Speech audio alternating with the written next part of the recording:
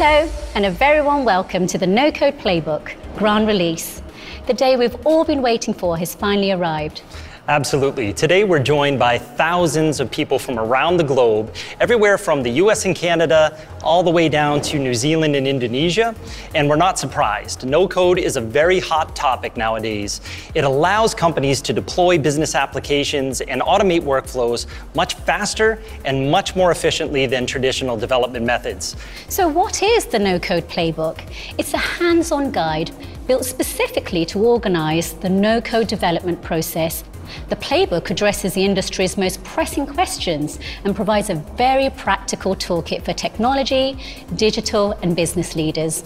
Right. There are a lot of useful tools and concepts included in the playbook, such as principles of no-code, stages of no-code lifecycle framework, application complexity assessment matrix, governance framework, and many more. So we decided to organize this digital show to share all of that with you. In the first part of it, we will get inspired by a futuristic conversation with the Silicon Valley icon, Steve Wozniak. Yes, you heard that correctly. Steve will share his thoughts about the future of technology, software, and innovation. After that, the authors of the No-Code Playbook will present its key concepts.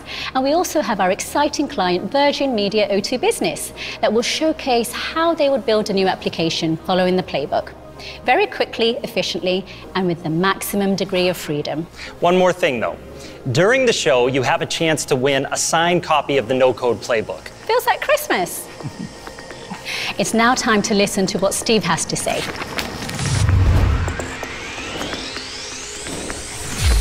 We are thrilled to have a very, very special guest here today with us. An inventor, the tech icon, co-founder of Apple, Steve Wozniak. Steve, welcome, and we are thrilled to have you here today. It's such an honor for me. As you know, the No-Code Playbook is about the future of business software. But prior to talking about the future, we need to understand our past. Your Twitter sign is amazing. Engineers first. I'd love to hear your observations of different generations of engineers. How has the profession of engineers evolved over time? Well, in the 50s, I didn't know professional engineers. I was a young student in school, and there were no computers in school, but there were radios. Television had just come into our life, and then television got colored instead of black and white, and I just somehow was always attracted from books I read and things like that. My father was an electrical engineer, and I wanted to be an electrical engineer, and I got good at it. I studied, built transmitters and receivers, and I tapped out, telegraph keys and all that stuff. As I grew up, I built a lot of science fair projects that won awards, and I built things I could show off to my friends, but it always worked or it didn't work. And to me, that was truth versus lie. You had to be accountable. You had to make it so it worked. And I felt truth was the most important thing in the world, and I decided engineers were the most honest people in the world because they get judged on what they do. Does it work or not? They don't just formulate words and ideas and could go this way, could go that way, and toss it around. And by the way, did father influence your decision actually to become an engineer? I would say that what he did, watching him doing his work, influenced me, but he didn't ever push his values on us. Okay. He would always explain, here's some type of people do this, some type of people do that. You choose. It was always a you choose for yourself. But eventually I had built products that people would like. Yeah. And I went through the games, the video games. I even designed a breakout for Atari. It's a very famous game. Then I got into the early terminal, the ARPANET, were stretched out computers across the world. They were across the country. There were only 6 computers on the ARPANET. I had to be part of it, so I built a device I could type, send signals through my phone line, and get signals back from the computer that would appear on my TV. And that was just about a computer, but the computer was far away. So this time I said, no. I want a computer that I type directly into and get answers right on my TV screen, and that's human. It's like a typewriter. When I built the Apple II computer, not modifying my terminal, but really building a computer from the ground up, I built it as a color TV generating system, and it figured out a way to get color on the color things in your computer for $0 instead of $5,000 to get them on the color TV, and that told me that person can go in and type, put a little red dot here. Type a little part of a program. 9-year-old kid could do that. Put a blue dot there, make them move. Let's talk about the skills a little bit.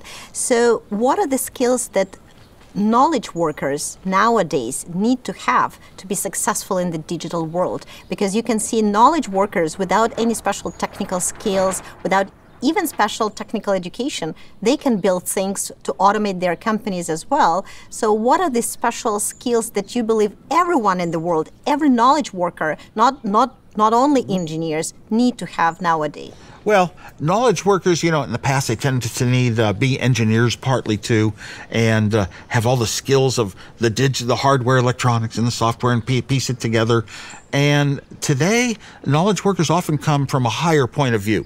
We've come from the ground up already, the bottom up, but now we want to go from the top down. Here's an envisioned architecture, and we want to work our way down and create it and hire the teams that do it. But, now it's pretty much, well, let's say garages are all kind of built. They're already designed.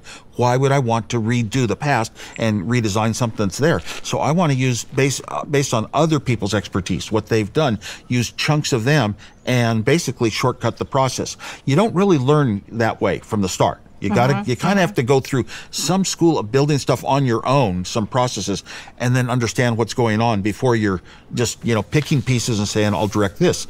And I like, what Creatio is about. I mean, codeless design. It's kind of like, I visited a famous professor at Carnegie Mellon once, Randy Pouch, and he demonstrated this program called Alice. And you just basically had little ideas and pieces that you put together, and you were using the elements of a programmer, but you didn't have to learn deep little programming commands and all that. And and I love the results. And you also, these days, you very much want to combine your product making, call it engineering, with creative design, the design and, looks and how it fits together. So you kind of need, the overall, vision. Right. Yeah. And Steve, let's talk about innovations in general, right? So when we think about an innovator, your name comes to mind, like that would be the first name on the list. Do you see more innovations these days in comparison to 70s, 80s, for example? It's a very tough question to me, because I see a lot more innovation today than, the 70s, because personal computers and all that they led to has been so successful and such an important part of our life. Oh my gosh, a lot of people got in there. I can start companies and I can be part of, taking the world forward. An awful lot of people. But now, have we plateaued? We see innovation. Every company that does anything to a product, just buy the newer chip and say it's faster, we innovated. No, where's the innovation? It's down at the bottom level of physicists and chemists, designing better parts. But every company you go to just thinks we've got to have something new. It's the only, economics is the driving force. And to have something new, we've got to innovate. That means make something that didn't quite exist in that form before, and then it's easy to market and sell it. I can tell you that at Creatio, it's all about bringing value, like how can we innovate to bring more value to our users, to our end users, to no-coders. That's how we call the users of Creatio. So what is the main driver of innovations from your perspective? Well, main drivers are, we're born with curiosity. And so some of us just want to be inventors, and inventors implies innovation. Also, you've got to have a mix of a few inventive minds, suggesting ideas and this and that. But you've got to have a two-way street. They've got to be heard by their manager. And that's got to be communicatable all the way to the top of the organization. Because people come up with these clever ideas that are really good, that could be, the big product for the next 10 years for the company. Innovation is usually a different approach or something different, and it's harder to see the direct impact on our bottom line this year. So long-term thinking is crucial. You got to mix the two, and that means top management from the CEO down. Now, disruptors will come along. Disruptors will come along with a whole new approach that you don't see in advance. And I suggest that companies have a chief disruption officer with a team not located near the central office and the CEO. CEO's got to keep the money going short term. The chief disruption officer should report to the board of directors and have a team and look at all these new little technologies that aren't worth any money right now. But somebody figured out a different way to make bad, or somebody figured out another there, and analyze it and see if any of these might come through to fruition, where economically they're a big challenge to what we do now. Talking about the future, what do you believe is gonna wait for us and for our lives and businesses in the future? How the business organization is gonna evolve, let's say over 10-year period of time? How will organizations change over 10 years? Well, we, the end users of it, are gonna have a lot more easier life, a lot of things created for us, and just basically relieve us of a lot of the things in life. But there are negatives too. And good companies have to watch out and say, we aren't going to take advantage of people. We're going to let them buy something and actually own it. And we're not going to pretend like we're more important than the end users. Always feel the end user is most important. Look at great products like my Apple II, like Steve Jobs' iPhone, like Elon Musk's Model S Tesla. And they all came from a person who wanted something for themselves. It has to be right for me. And it turned out it was right for an awful lot of the rest of the world. Brilliant. Steve, what you created gave a chance to ordinary people do absolutely extraordinary things. Even myself. Including yourself, right? Including yourself. So I'd love to understand more or hear your advice to IT leaders and digital leaders over there. What actually you need to keep in mind when you create something new to give such a huge value as you gave to people? What is the end user? You have to put yourself in that place. If I were the end user using this, how would I feel? And what features would I call good? And how would I like it to work and not otherwise? And keep yourself true to that. The best of all is if you are that person. Okay. This is something I've wanted in my life, and this is how I want it to be. This is how I envision it, and I get to create it the way it would be for myself. Tell me about the journey itself, like the whole journey with Apple. You got the idea, you started building it, you had so many ups and downs, What was your big inspiration in front of you? Well, first of all, in the early days, this was an early company, it was a startup, we were so far ahead of the world. We were the leaders of the revolution. We could price our product anywhere we wanted and not have to borrow money to get there. And nobody left the company for like 2 years. We knew we were changing the world. Right. Well, what can I say? Steve, thank you very much for changing the world. Oh, thanks. I'm glad to be a part of it that got changed. I got it too. Thank you. Yeah. Great having you here. Wow, that was powerful. I must say, I'm a big fan of Mr. Wozniak's. I would agree. I think Steve is a great example of a creator on a global scale, the person who changed the industry. Totally inspiring. So, we're moving on to the next part of our show. The authors of the playbook themselves, Creatio CEO Katherine Kostereva, and a prominent software product leader, Burley Kawasaki, will now present the No-Code Playbook for us. Katherine and Burley will walk us through the 12 stages of the no-code lifecycle, sharing practical examples, tips and hints. Of course, we don't have enough time to cover all the material published in the playbook. However, I think we'll get enough to understand the key concepts and how to use the framework. Absolutely. In the meantime, our customer Virgin Media O2 business will illustrate how the framework will work in practice. Their business operations and strategy team will showcase how they would build an application that they're calling In Delivery using the No-Code Playbook process. I would love to see that.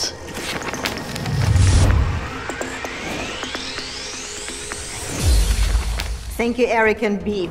I'm very excited to present our No-Code Playbook together with my good friend, Burley. I believe it will change the game for so many enterprises out there. We're aiming to empower every company to enjoy the freedom of owning their automation thanks to no-code. I would agree. Today we have this great opportunity to leverage the power of the no-code approach. But before we move on, Katherine, why don't we start with sharing why we've decided to create the No-Code Playbook in the first place? Every business is now a software business.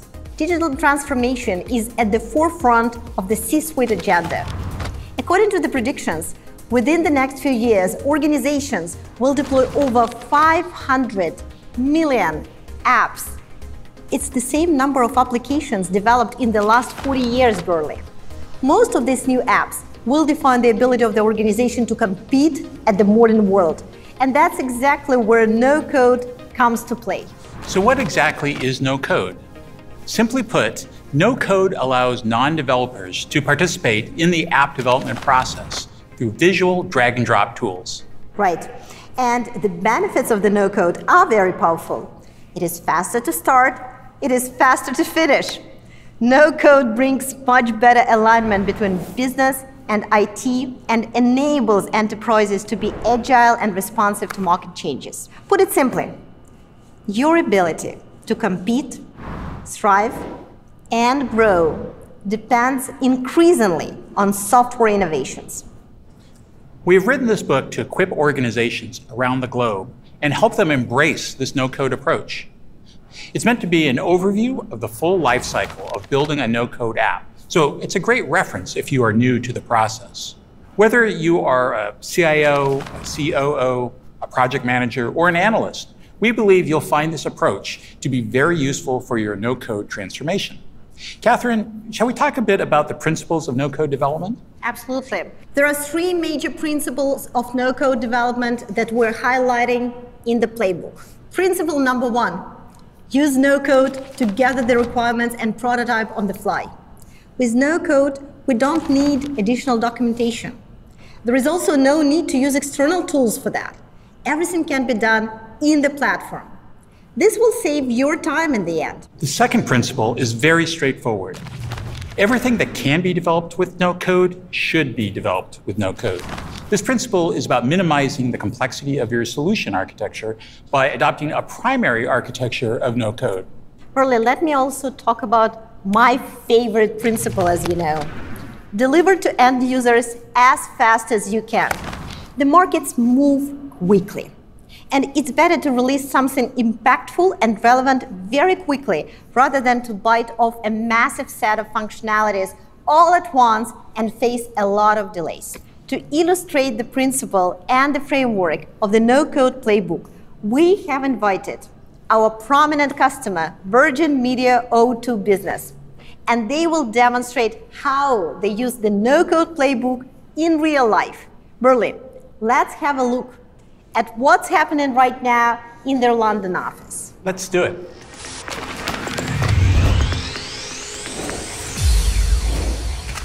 Hello, my name is Andrea de la Puente and I'm leading the Business and Strategy Department in Virgin Media O2 Business for market development.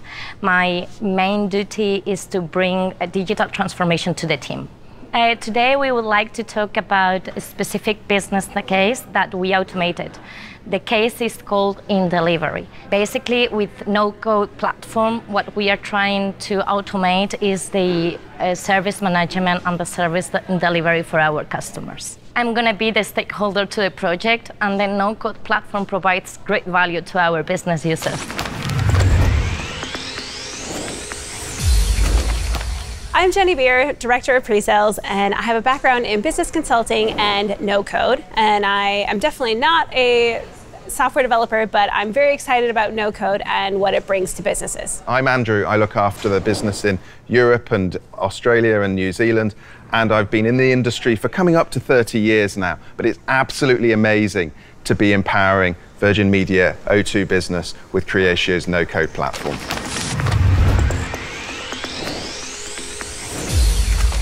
All right, now let's roll into the 12 stages of the no-code playbook process. They are broken down into 3 major phases: design, go live, and everyday delivery. Let's start with the design phase. At the design stage, you collect and organize information that will shape each step of the development journey and ensure it can fit within your plans. In order to make full use of no-code benefits, it is important to recognize fundamental differences in the design phase of the no-code project. Traditionally, design activities in software development involved a high degree of technical notation and abstraction that required also a high level of technical skills. That's why design work has often been done by developers or technical architects. However, the roles are fundamentally different in no-code projects.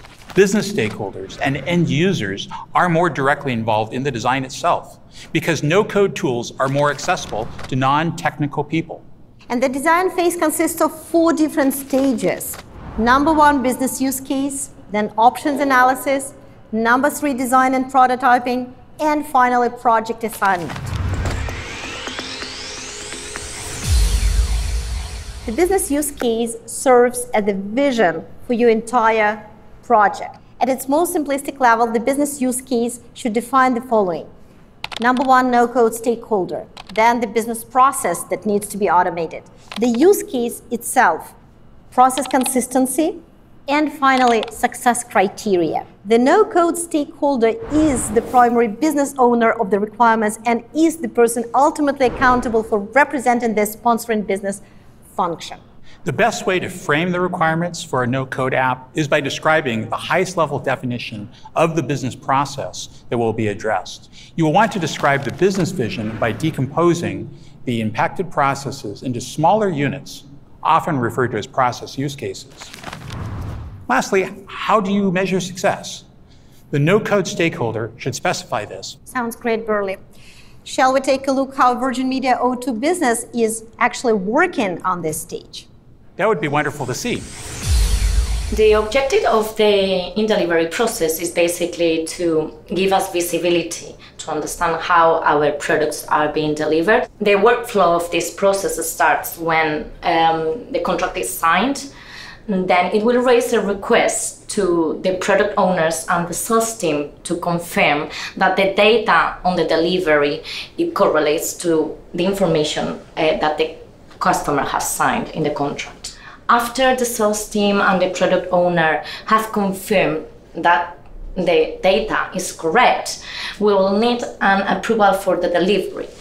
The product owner will confirm that the product was delivered and at the same time the date that it was delivered. The date is very important for the next step, revenue recognition. This is a critical stage for us. Since this is such an important stage, can you stop and just tell us more about this one? Correct. And let me clarify that a little bit. Basically, once we know that the product has been delivered and when it has been delivered, what we will do is to start recognizing the revenues on our books since that date onwards. Okay, and Andrea, would this be where an invoice is raised and then we track the invoice? Correct. Actually, the last step of the process would be invoicing. Creatio is going to help us to track the status of the invoices, whether we need to raise an invoice or whether an invoice is being delayed. However, we use a different system for actually issuing the invoice to customers. Great. I think this process really makes sense. Tell me about the key metrics you'll use to make sure it's successful. So the main KPI that we will use is the percentage of deliveries within the service level agreement. Now we can move on to our next stage, options analysis. First, let's start by reviewing the traditional development options available for most enterprises. Typically, it is a choice between buy, which is a packaged application, versus build, which is custom development. You can think of no-code as providing a new third alternative that offers the best of both worlds. However, not all of the cases should be deployed with no code. The options analysis stage allows us to navigate through these choices. Correct. Now at this stage, you should ask yourself 4 questions. First, how standardized is your overall business process? Next, how much customization is needed to meet your business needs and provide a competitive advantage? How technically complex is your use case? And lastly, are there specific subcomponents that could be integrated? If an organization is automating standardized, repeatable, and simple processes, packaged application might be the way to go. If there is a need to heavily customize a legacy application and it's too difficult and expensive to move to a new platform, custom development may be the best option. Finally, use no-code for all applications that have a degree of uniqueness and that can help you to gain a competitive advantage. Now let's circle back to Virgin Media O2 Business and see what options would work for the in-delivery business use case. Look, let's step back. Let's look at the delivery options that we have here. We've got packaged applications off the shelf through to custom bespoke development. And if we look at VMO2 Business's needs, they're unique, okay? Taking a packaged app, configure through maybe even customization, you start to unwind the reason why you picked off the shelf package in the first place. And then starting at the other end with a blank screen and starting with code from scratch, it's very laborious, it's very time consuming, it's costly, and it's also hard to maintain. So this is why I very much would recommend the no-code platform with composable apps, okay? We can really incorporate VMO2 Business needs, the unique requirements, and harness the ready-to-use components, whether that's order management, whether it's contract management, these ready-to-use components really accelerate the implementation. I fully agree with that approach. I think a combination of flexibility and ready-to-use applications is exactly what we need. So yeah, let's do it. I would agree. The no-code with composable apps is the best strategy for the client in this case. Now, our next stage is design and prototyping. It's time to dive into it. A no-code creator should define an app with all of the needed parameters using the no-code tools, such as fields, dashboards, UI, workflows, and make changes on the fly when presenting and evolving a prototype. This helps to drive very strong alignment and eliminates the necessity to go back with other prototyping software. This stage consists of the following steps. UI/UX design, number 1. Workflow and business logic design, number 2. Integration design. And finally, dashboards and analytics. We're not building the full-fledged app yet. Instead, we're using the no-code tools to get aligned with the stakeholder. On the UI/UX step, we can validate the look and feel of the planned application. The workflow part helps us understand how exactly the process will be executed from both the user and system actions perspective. The integration design doesn't need to include the ready-to-go complex data exchange. However, at this point, we can perform data import and set up a few SOAP REST services to illustrate a data exchange. And finally, nothing helps the stakeholder to understand the application purpose more than dashboards and analytics. Design and prototyping is an exciting stage. Let's see how this stage can be performed for the Virgin Media O2 business. So now I want to show you the prototype that we've put together based on the conversations we've been having about your specific business case. So here we are in the application hub, and you'll see that we have the form page, which is what they will use to open a delivery request and be able to see all the information. And we'll also have a home page, which they could use as that dashboard that they see the first thing in the day. I want to focus on the product in delivery page here. This is where we would be prompting them to enter detailed information about the request, as well as populating information about maybe the sale or the contract, so they can see everything in one spot. So this page would be automatically generated after a contract is signed? That's correct. And then we could show information. So you'll see that I have kind of a template here for our prototype. You saying the contract makes me think we probably need to have another element here. So I can just copy this one and maybe something around the sales detail, I'd say that. Yeah, we can have this sales detail, and then we could also link to the contract so that they'd be able to view that information right here on this page. So this would pull the contract through so they have instant visualization. That's right, and we can take other information from the contract and put it on this page, or they could click this link and then view a separate page about the contract. Brilliant. And Andrea, is there a relationship, I think, between a product and the owner of the product? Correct, yes. So Jenny, we spent some time earlier with Andrea talking through the process with the boxes on the flip chart, and I'm wondering whether we can build in the dynamic case management, the workflow to actually support those boxes. Yeah, I'm going to bring over this action dashboard, and we're going to drop this in here so that we'll be able to have that workflow component right here on this page. So again, everything is in one place for them. So to do that, we're going to set up the cases, and we can set those up to exactly match the process you drew on the flip chart. So I think one of the first ones we would want to call this is in progress. And then we went to canceled, just in case you needed to cancel this request entirely. So we have our high-level boxes across the top, and then we want to add in any of the specific tasks that would happen within those higher-level boxes. What about if I want to log this stage if it wasn't approved? Yes. So what we can do is say that this has a required step. So I can actually add this approval, and we could say that they need to approve product delivery request. And then we can make this approval required. And then I can also change some elements here for this stage so that I'm not able to move on until that approval is completed. And We talked earlier in revenue recognition about the connection here to tracking invoices, and this is where we can jump down a level of detail to track within a step. Yeah, that's right. So I think what would make sense is we could call a sub-process. When we get to revenue recognition, we could call a process in order to go call the other system to pull in that invoicing information. And now we've gotten to the last stage of the design phase, the project assignment.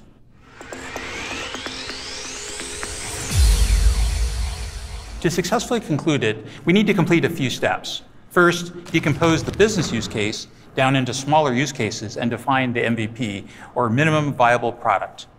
We strongly believe that the first release should take days or weeks, but not years or months. Thus, we need to define an MVP that will bring a lot of value to the stakeholder and the users. However, it needs to also be delivered very quickly. After that, we need to apply the application matrix to understand the application complexity and determine the right development strategy for it. The application matrix evaluates your no-code project from 3 different dimensions: business, governance, and technical. And it suggests how exactly you need to go ahead about deploying the app. Absolutely. The business complexity dimension helps to assess where your app sits regarding the spectrum of the business process and organizational complexity. Next, the governance complexity helps assess the spectrum of requirements for things such as compliance with laws, external and internal guidelines, and regulations. It will also assess the complexity of the security and user permissions. And finally, the technical complexity dimension helps assess where your team may require assistance from either software developers or from specialized technical resources. For simple apps, we can use a do-it-yourself strategy where a business unit or an individual can deploy it by themselves. For medium complexity, we use a center of excellence strategy, engaging a specialized unit responsible for no-code projects. And finally, for advanced business-critical applications, we would use the fusion team approach, where multidisciplinary teams with both IT and business domain knowledge will be working on creating an app. I'm curious to see how complex is the in-delivery app and which strategy will be most relevant. Let's take a look. The business case is pretty straightforward, so I don't think we need to break it down to reduce the scope of the MVP. I think we can do it all in one. And that'll include the UI for the forms, as well as the automated workflow, the visual metrics, and the analytics to be able to prove the business outcomes. Yeah, and if we look at how best to deliver this app, okay, we turn to the application matrix. We use this matrix to assess the complexity, okay, through 3 different lenses: the business lens, the governance lens, and a technical lens. And this allows us to work through. So if we take the business complexity, we've got market development, okay, 4 or 5 departments all interacting within that. We have a customer-facing aspect to this application, which is really important. It's not mission critical, it's really important. So we would classify this as a medium business complexity. And if we look at the governance, we've got customer data there. It's really important. It requires aspects like GDPR, but it's not sensitive data, it's not transactional or credit card information, okay? And again, we would classify this as a medium complexity from a governance perspective.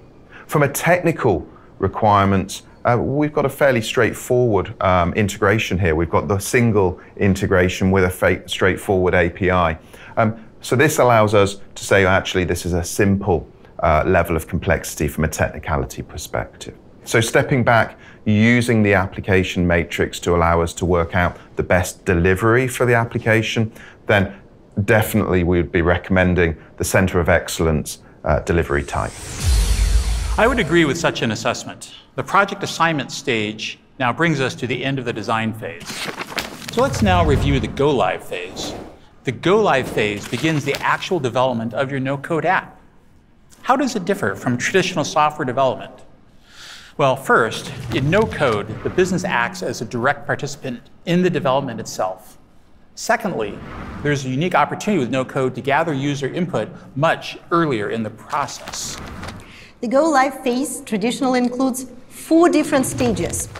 In prototype to MVP stage, we begin the process of building the MVP functionality. During the feedback loop stage, we capture the feedback.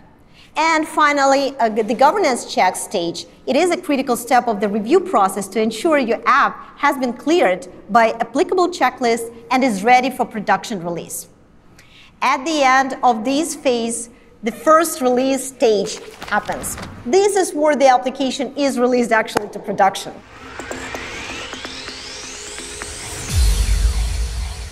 So let's talk briefly about prototype to MVP. The MVP design steps will be performed visually inside the no-code platform, resulting in a very efficient, lean, and iterative approach. Our goal is to take the approved prototype and make it work. This includes expanding the UI, UX, fully automating workflows, and adding business logic, and setting up the full-blown integrations and analytics. Let's see this process in action with our client. Well, we're going to take a look at the MVP now, which is taking that prototype that we just looked at and workshopped together, and we've added a couple of things. So here you can see that we have this home page. So each user, when they log in, they'll be able to view all of the deliveries and some quick actions here on the home page, as well as some of those key metrics. And then from this page, we can actually go in and open up one of the delivery quests. And here you're able to see that workflow that we were talking about, that DCM and the tasks. So where we had the flip chart with all of the boxes, we mapped them out in the DCM, prototyped it, we're now in the MVP. That's right. And then we have these that we can roll up and see in that bigger picture view too. Can we look at some KPIs? Yeah, so here on the home page, you can see that we have the number of deliveries to process, as well as the gauge for tracking our tasks for today. If you think that there's anything that we might want to add, we could easily do that now too. Can we, for instance, add to see how many products are per status? Sure, we could go here. Since that's such an easy change, I think that's something we can implement just in real time. So we can actually just come into this application hub and go ahead and just drag and drop this new chart onto our home page. So I'll just take that element and I'll just select that it's for orders and we'll save it. And then we can just reposition this so that it looks really great. And then we've already implemented that change since this is something that's really easy. Quick. Nice. The next stage is the feedback loop. Continuous focus on listening to your customer and responding to their needs will drive higher levels of customer satisfaction. And the same is also true for being successful with your no-code app. Your ability to listen to and respond to quality feedback will significantly improve your odds of exceeding expectations of your business users. The success of the feedback loop stage lies in constant collaboration between the no-code team and stakeholders. The feedback loop is an incredibly important stage of the process. So are the governance checks. Just because no-code allows for rapid and incremental updates doesn't mean that you can ignore governance requirements. Proper governance is essential to maintaining security and compliance at all times. Now, let's begin with identifying some of the more common types of governance. External compliance checklists assess compliance with external laws, guidelines, or regulations imposed typically by external governments, industries, and organizations. Great example would be HIPAA or, say, PCI DSS. Internal compliance checklists, on the other hand, are imposed by internal audit teams to enforce the rules, regulations, and practices as defined by internal policies and controls. Security checklists to protect your corporate information resources from external or internal attacks. Then, data governance checks assess how sensitive corporate data is managed. Keeping up with the speed of business is important, but so is the proper governance of the application. Let's see now how each stage is being performed by Virgin Media O2 Business.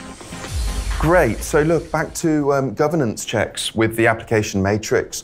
Clearly, we know we've got some GDPR here. It's great that we can deal with that via our reusable, composable apps, but we ought to get sign-off from the data protection officer. Yes, we receive it and the team agreed to that. Brilliant. Okay, so like any application, a really important part's user permissions, making sure that they're appropriate and safe and secure. So we ought to check with internal IT. And Jenny, we ought to implement this via our in-app checklist. Yep, and I just ran it actually, so we're good to go. Brilliant.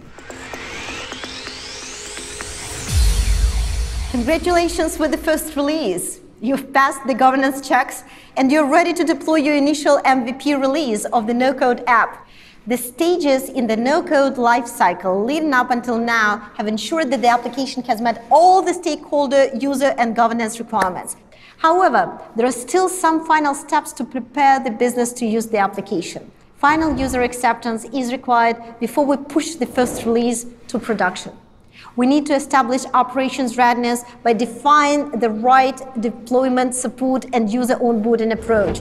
And finally, we need to educate and enable the end users. We won't go into the details in this presentation, but of course, the playbook includes a lot of useful and detailed tips on how to organize your first release.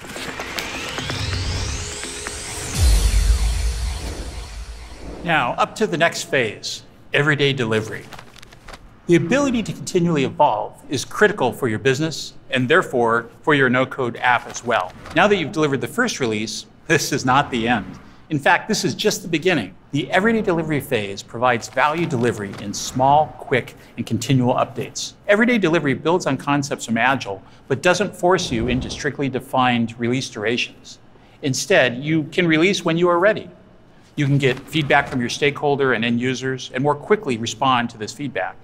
This creates an opportunity to release new micro use cases to end users in very small incremental steps, perhaps even daily. So let's start to examine in more detail what a no-code everyday delivery phase actually looks like.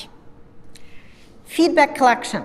This stage ensures that you have a model put in place to collect regular feedback from your stakeholders and end users so that you can respond quickly and systematically. Incremental improvements. This stage starts developing a constant stream of incremental improvements based on the feedback collected in the prior stage. Everyday delivery. This stage is all about delivering ongoing releases of functionality as soon as they are ready for deployment to end users. And finally, application audit. This final stage provides ongoing support and management for the developed no-code applications to ensure their optimal health and fitness over time. It's time now to unfold the feedback collection stage. The first go-live release is a huge milestone, and it's easy to take your foot off the gas and allow things to coast. But now is actually the time that you need to keep momentum going strong. So let's identify that there are 3 types of feedback inputs that we should be focused on collecting at this stage: stakeholder feedback, end user feedback, and system feedback, which is data from application monitoring tools. You want to proactively put a process for collecting a blend of data from each of the above feedback types. Instead of trying to address all at once, it's better to strive to continuously improve daily based upon the real-world feedback. The incremental improvement stage allows you to decompose all the feedback into micro use cases and get them delivered to the end users very, very quickly. You need to identify small incremental improvements, agree on the priorities with the stakeholder, and start delivering them to end users regularly. And this stage is tightly connected to the everyday delivery stage. The spirit of the everyday delivery stage is striving to provide rapid updates to the end users and maintaining a high velocity and ongoing improvement cycle. The deployment can be based on a specific set of features without a need to connect them to a specific deadline. The modern no-code platforms enable you to use application lifecycle management capabilities. This allows the no-code teams to automate the deployment process. So there's no need for you to wait. The requirement discussed with the stakeholder in the morning could be delivered as a feature to the end user before lunchtime. Let's see how this works in practice with our case study. Is it possible to, for instance, use a KPI to see each of the products in their status? Yeah, I think that's something that makes sense to do on the homepage so that they would have like that high-level view. And that's pretty simple to add. So let's go ahead and go to the application hub and add this. What do you think this pipeline chart seems like? It would give them a good visual of what's available. Great. Would they like to have this for just filter to see only my pipeline, or do you think they want the whole team? So it would be nice actually to see both. Is that possible? Yeah, that is. Let's just copy this one. So one I'll have is filtered, and this other one could show the full team. And maybe we can change the color and the title so that's not confusing.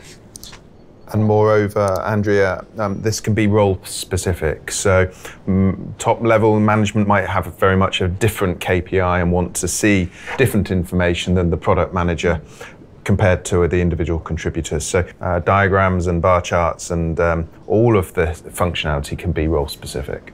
That's a very good, valid point, because the product owners might want to see different KPIs and have this different visibility than a sales manager. All right, well, if you're comfortable with those changes, then we can go ahead and push them to production so that the users can start using it right away. That's fine. Yes, this looks great. Okay, great. Well, then let's do it. That was the everyday delivery in action, right, Burley? The final stage is application audit. Like any living organism, apps will take on a life of their own and evolve and change over time. While an app may have perfectly fit all of the business and organizational needs initially, as the business process changes and you continue to release everyday delivery updates, it should be reassessed periodically to understand how well it is still delivering on the expected outcomes. The audit should include the following types. First, auditing for app performance. This step helps use the data and metrics to understand the health of your application and prevent any issues. Next, auditing for obsolescence. Another important consideration is feature obsolescence. Over time, some features in the app might no longer be applicable and may need to be removed. Cleaning up unused or unneeded features will help keep the app fresh. Next, auditing process or organizational change. The business may have changed, the process may have changed, or perhaps both. So it's important for the no-code app features to be reviewed for needed updates. Next, auditing for governance changes. This is a very important step. Don't overlook the possibility of changes in the external or internal requirements, which may trigger you to reassess the type and frequency of governance checks. Last, auditing component reusability. We discussed this during the design phase, that one of the strategic benefits of using no-code platforms is as an enabler for a composition architecture. As no-code apps are built, there will likely be various components developed in each app that might have some suitability on a broader scale and is a candidate for reuse. And this brings us to the end of the process. But before closing it out, let's check with the team. How did they feel about the process? Well, that was fun, Jenny. Yeah, I really enjoyed these meetings. I think it's going to be a great product for them. Absolutely. I mean, what a day. We've showcased pretty much the no-code playbook. We've gone through design, we've looked at go live, we've gone to everyday delivery. We have showcased the playbook. We have shown how it empowers teams to produce no-code platform to really scale at speed. Yeah, I think it'll have a huge business impact for them. It absolutely will, and we're really looking forward to continuing our work with Virgin Media O2 Business. Hope after this brief overview of the no-code playbook, you start feeling as excited as we are about the value the no-code technology brings to organizations. The playbook includes several chapters that we have not touched today. For example, how to set up a no-code center of excellence. What roles should be included there? We also share our thoughts on how to make no-code your organizational strategy, and much more. We invite you to embark on the no-code journey. Not only it allows you to engage a wide team in a collaborative process, but also enables a very different way of thinking about your digital transformation projects. It brings a lot of freedom to control and own your automation. No-code can become your competitive advantage.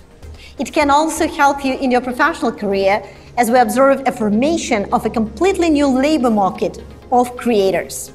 We hope the no-code playbook will become a living and breathing tool for all of you. As you start utilizing it, we would love to hear your feedback, and thank you very much for being with us today. Thank you, everyone. This was really, really useful. I think that the no-code playbook is super practical. I think I could build an application too. Absolutely. We can all be no-code creators. Just follow the process and don't forget to use the application matrix. I especially love the playbook's illustration and visual style. It's very slick and engaging.